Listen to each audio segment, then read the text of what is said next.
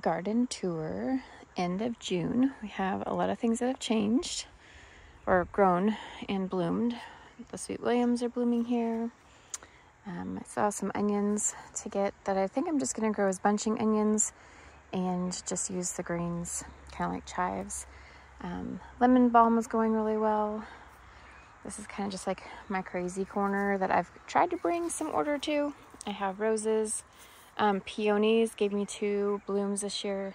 Beautiful, like fuchsia, magenta kind of colors. And so I have a rose, a dahlia, a rose, a dahlia. And then I have a wild flower there. What is that called? It is escaping me. And then the yellow flowers, and then the garlic and potatoes. And I just realized, laying over there, I realized as I was looking through my garlic that a lot of it has brown leaves, like 3 to 4 leaves up. And so I started pulling them, and unfortunately they were due to be harvested like 3 weeks ago, because the bulbs are already blowing apart, which is really sad. This is a volunteer that I just left, and it's really healthy and giving lots of blooms. Onions are doing well. Transplanted beets and lettuce. This frisee and red romaine. And then radishes. And my sugar snap peas are finally doing well since I put some slug bait out and the slugs and the pill bugs stopped eating them. I see that there's a little bit of damage here, so I need to put some more bait out. They've been relentless this year. These were from starts as well, and those are doing really well. I mowed the lawn yesterday, and usually my husband just piles it in the mulch bin. Since I was mowing, I put it around my tomatillos. I have almost 20 tomatillo plants planted. That's what I choose to grow instead of tomatoes. So I have this empty spot here. I'll probably plug in some more onions here or lettuce. I've just got little bits of kale here and there, comfrey. The cabbage, broccoli, and Romanesco are all doing really well. There's actually the start of a floret there, which looks kind of tiny, but I think it might have bolted and not doing so great. But anyways, there's the garlic. It smells very strong. Most of it has really nice size head on it, but then there's ones like this that were like almost rotting. So I'm going to dry these out, and I'm going to peel them and freeze dry them and make garlic powder for this next year. And we have more cabbage and Romanesco, and then St. John's wort is blooming, which is amazing. I'm so excited for this to bloom because I'm going to harvest it, dry it, and put a whole bunch of it into a tincture, because St. John's wort is absolutely amazing for hormonal issues and for creating hormonal balance in the body and for seasonal depression. And then I have mugwort here that's going crazy. It's more like a tree essence. And Jess from Roots and Refuge, she a couple years ago said, grow something beautiful, right? Don't always focus on just growing for production. So I have intermixed in all my veggies, I have flowers. So I've got a giant sunflower that's growing here, a dahlia that's here, and I can't remember what this one is, a verbena here. And butterflies are supposed to really like these. So, and then moving on here, we have a mix of calendula, borage, and sunflowers, and this whole thing just reseeded itself except for the dahlia hiding back there. And then I have a dahlia popping up down there as well. Transplanted a whole bunch of sunflowers to the edge of the fence there at the beginning of our property, so I'm hoping those take off and do okay. My chamomile is looking pretty sad. I don't know what exactly happened to it, if it's bug damage or what, but it was all fluffy and beautiful, and then it laid over and died. So it did this a couple years ago too. I'm not exactly sure what is going on there, but I have, this is like such, it kind of looks like weeds, but it's actually all herbs. So echinacea, angelica, I believe. Mugwort. Oh no, mugwort's here. St. John's wort.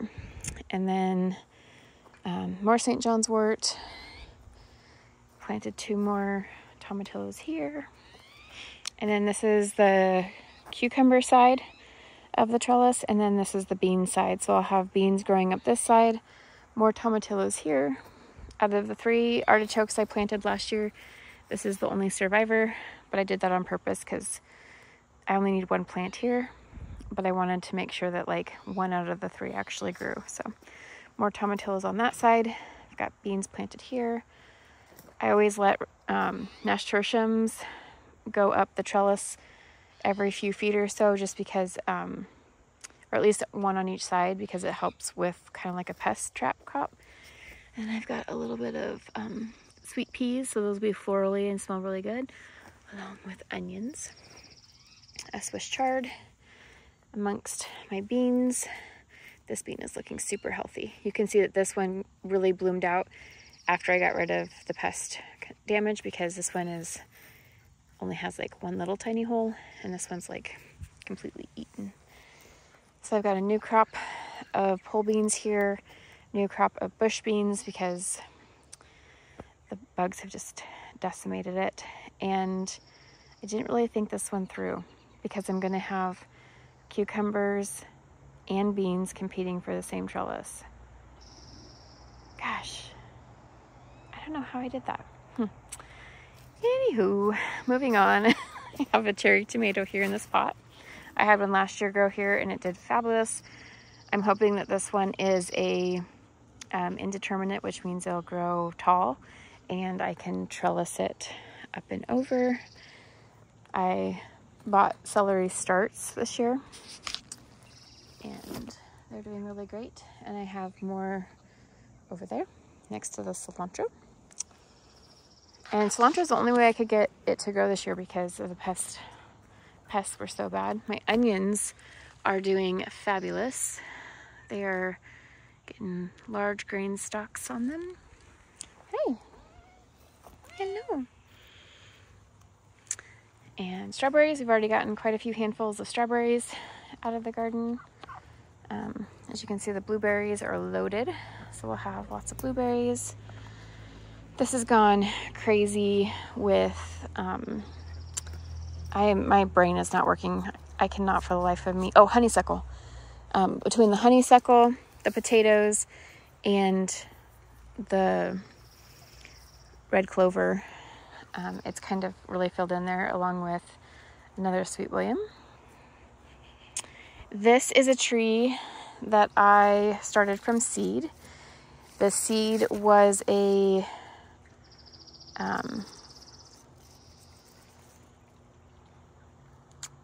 I can't remember. I nicknamed it the Candy-O because it tasted like candy. Anyways, it was an organic seed, and I'm just excited it's about 2.5, 3 years old. I'm excited to see what kind of fruit it produces.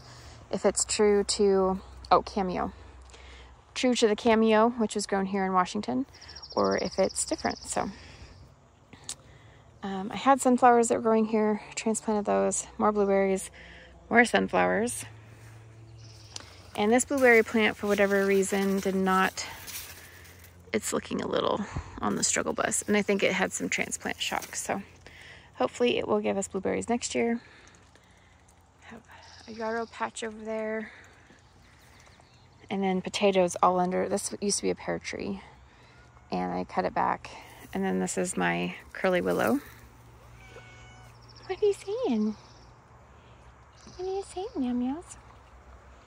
Oh, you're just so loving tonight. You want to catch those birds, huh? Yeah. This is a black or a chocolate cherry. I had that last year and it was really good. My rhubarb is doing good. More yarrow, and it's actually in bloom. So pretty. It's like a pale pink, purple color. This, I don't know if it's going to focus on it, but you see these ferny kind of trees. This is asparagus that is hopefully going to go to seed and drop more seeds. Oh, wow. Look at this guy. huge. I'll have to come out here tomorrow and pick it. Oh, that one's rotting. Gross.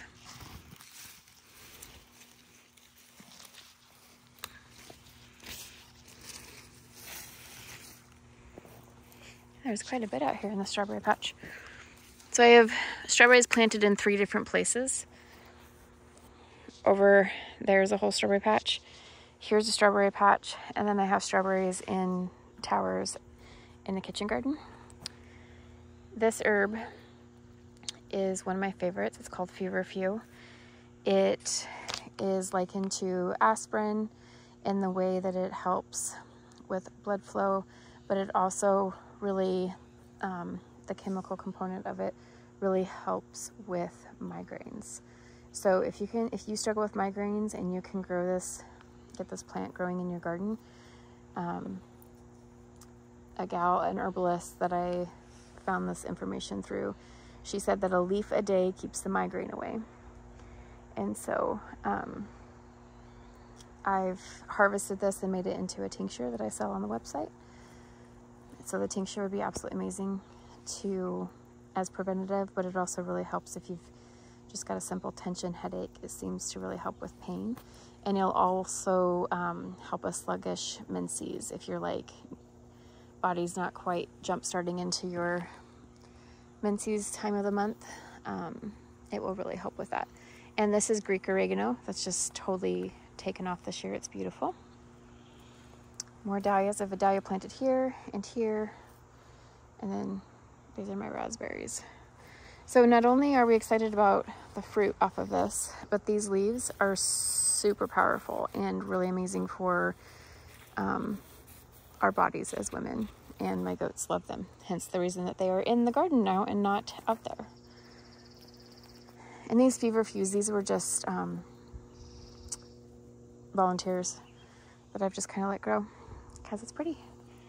And as you can see, step back here. So this area, total struggle bus. This area, totally thriving. I can only think the reason is because, for one, there's this right above us, which shelters rainfall. But I think it has something to do with the ground underneath and the root system of this tree. Because I'll take you over here where I had a whole bunch of potatoes. And this whole section had died back and was looking even more yellow and sad than that one is. And then there's this huge root that was super shallow running through it. And I just wonder if it doesn't just like kind of change the pH balance. So I'm not 100% sure on that yet, but, oh, there's some like, oh, there's raspberries over here.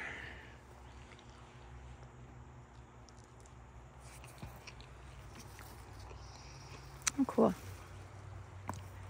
First raspberries of the season. I have yarrow that planted itself here. Hopefully I'll have more dahlias here. Slugs keep eating them down, so I keep putting slug bait there. And our cherry tree's looking good. Forgot to mention the apple trees. They're loaded and doing good. Little stinkers. But these will be ready here in the next week or two. And then these started with one little pot that I brought from our house in town, and has now, it's like everywhere. But it's such a pretty whimsical plant, and I love that I have a pink variety now, which I think that just happens with genetics. And this used to be like full of what are called like hot pokers or candelabra, not candelabra, candlestick flowers. And I don't know what happened to it this year, but it totally died back. Like it usually came to like right here and was just full, and I was not really liking them because it's such a holding place for slugs because they love these stiff leaves. And I don't know if it was because we had a mild, oh, I have some thistle growing there. Lovely. I don't know if it's because we had such a mild winter that then it started to come up into like regrow and then died back, or maybe it just ran out of its cycle. I don't know. I'm kind of happy about it though because I didn't really like them and I wanted to plant other things there. And then we have the queen of the garden, mullein. These flowers are used in earache oils. You infuse the flowers into the oil and add garlic and put it into the ear, and it's really soothing and helps with earaches and ear infections. So this is a second ear plant, and you can see that she is doing very well. I have more honeysuckle back there, and there we are. We have gone around the whole garden. I have lots of comfrey, and I'm not going to worry about showing that to you because I show that to you in every video, but the mint is coming in lovely. Sage is blooming. I've got a dahlia back there.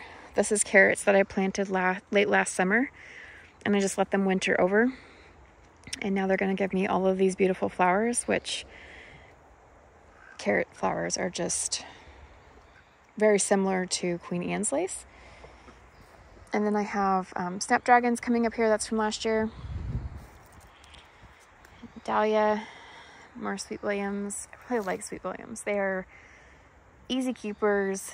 They're prolific in their ability to put out flowers all year or all summer long, like really strong. And they self-seed themselves really well, but they're not super obnoxious. And I've got some poppies getting ready to bloom back there. And I've got a poppy ready to bloom here. Oh yes, it's going to be one of those purple ruffly poppies. So I have purple ruffled poppies here in the garden. And then I have these really bright fuchsia, pink accented, purple accented poppies in the kitchen garden. And then this is mint, but I was out here earlier cutting things and was using it as a holding place. I had to add more soil to it.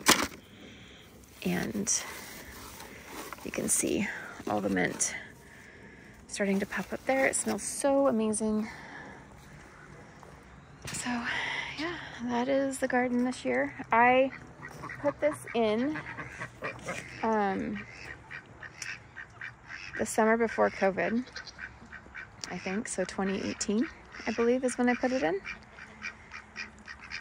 You know, fully went into the no-till method with the... You guys excited about what I have?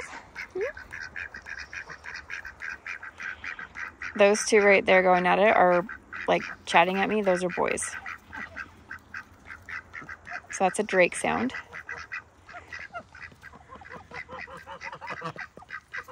And, shh, well, that's a goose.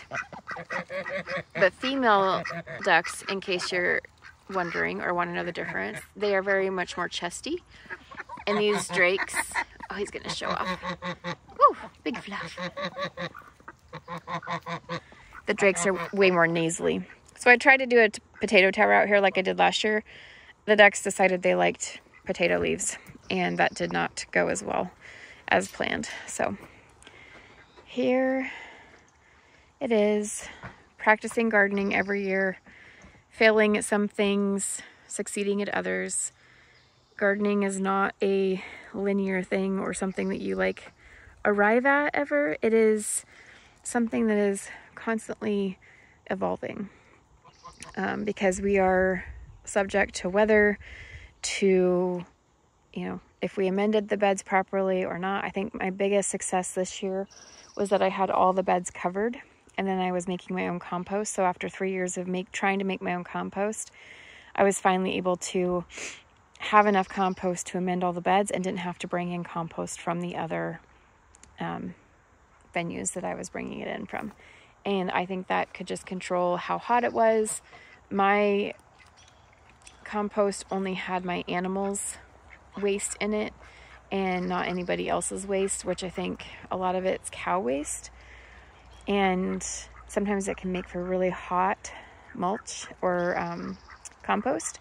And I think I fried a lot of my plants last year because of that, because I've never had my cabbage do so well.